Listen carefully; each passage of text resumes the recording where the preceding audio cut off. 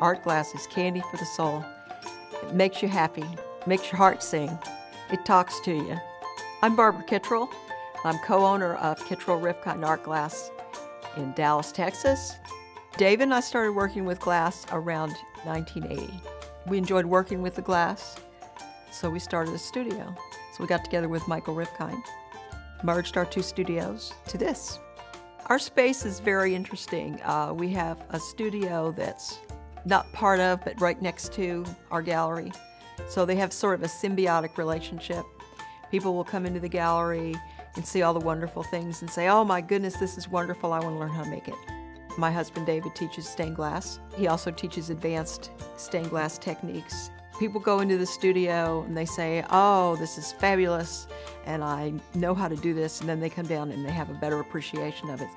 Nobody needs art glass. Nobody. You cannot drive it. It doesn't make you well. It doesn't feed you. It doesn't put a roof over your head. None of that. But it makes you happy.